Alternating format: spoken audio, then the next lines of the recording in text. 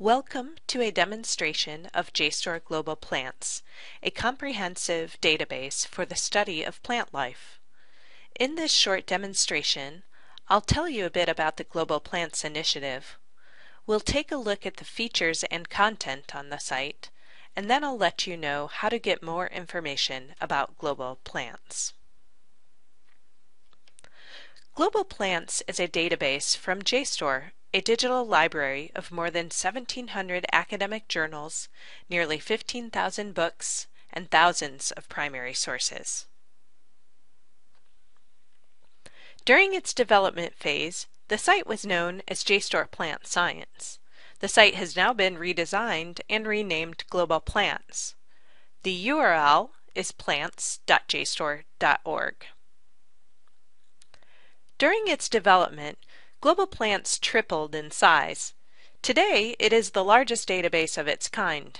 It holds more than 2 million plant type specimens and other complementary content, such as photographs, paintings, and explorers' correspondence related to the trips where the specimens were collected. Global Plants is a partnership between JSTOR and the Global Plants Initiative, which consists of 270 herbaria from 70 countries. The Global Plants Initiative represents a 10-year collaboration.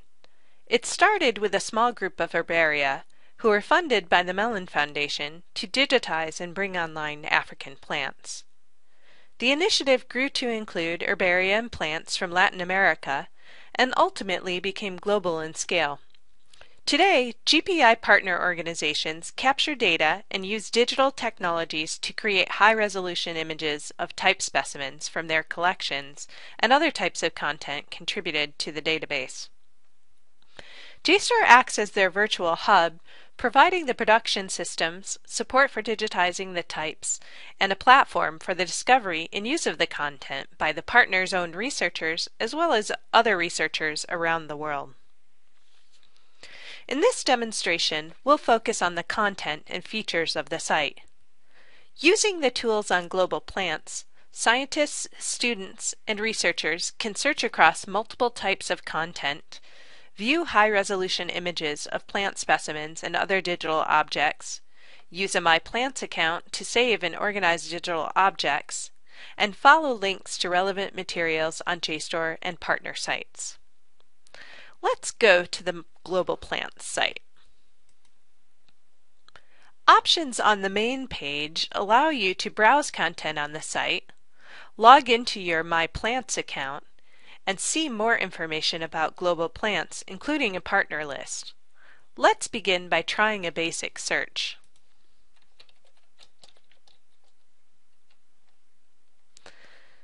As I type, suggested search terms appear below the search box.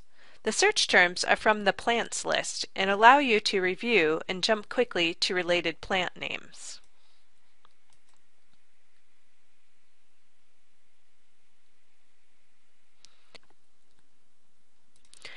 On the search results page, you can sort your search or browse results by several criteria. Many results will be grouped according to the scientific name, with additional information that might be of interest to your research. Some search results contain the link View Compilation Page. A compilation page is a summary or index page which pulls together a variety of resources from the database related to the particular plant name or taxon. These materials can include type specimens, flora records, illustrations and paintings, as well as field notebooks and correspondence, and links to relevant journal content and primary sources. Compilation pages are dynamically created and updated on a daily basis and are a great way to easily access materials related to a particular plant. Let's go back to the search results and take a look at a plant specimen.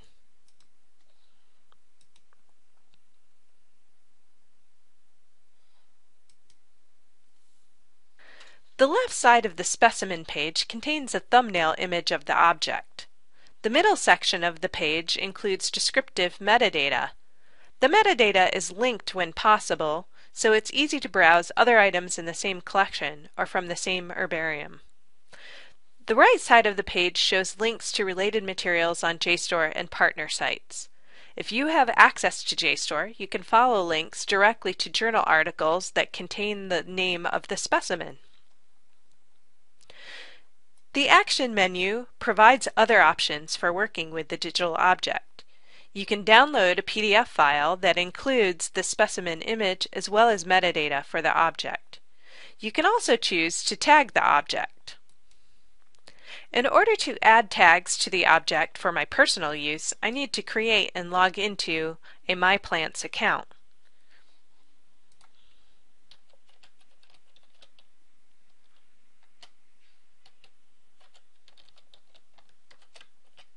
Now, I can create tags that allow me to organize my research.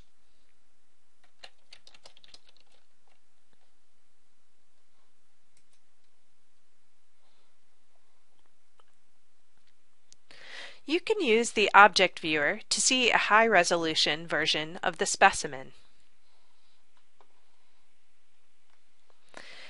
Using the viewer tools, you can zoom in and out, take measurements, and save image regions for later study.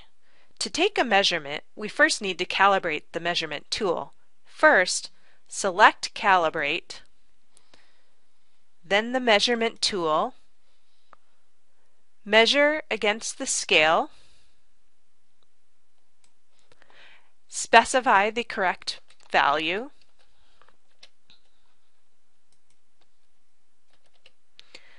and click Calibrate. Now you're ready to take measurements anywhere on the image. To save a measurement, click on Measurements, choose Add, a name for the measurement, and save. You can also save image regions for later study. Zoom into the area of interest, click on Regions, choose Save Current View, and give that view a name.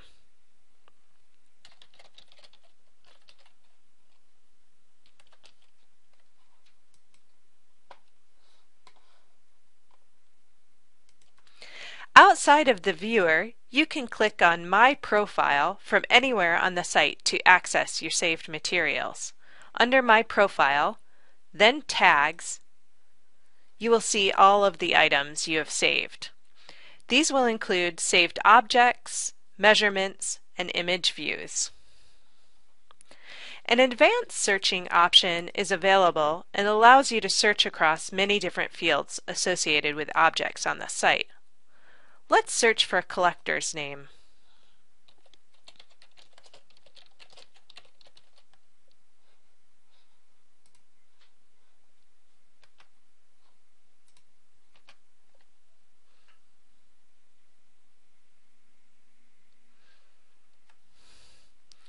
The results for a search across all types of materials for this name include correspondence as well as a reference entry and type specimens related to this collector. Reference pages include helpful material such as a short biography and sources for information about this collector. Lastly, let's take a look at a community feature of Global Plants. Each specimen page includes a comment feature, which enables researchers and scientists to attach comments about the specimen and metadata. In this example, the comment contains a correction to the species designation. All comments are automatically submitted to the contributing herbarium and are used to update and continuously improve the metadata and related information on the site. This concludes our short tour of the Global Plants site. If you have questions about Global Plants or would like to set up trial access, please contact us at plants@jstor.org. Thank you.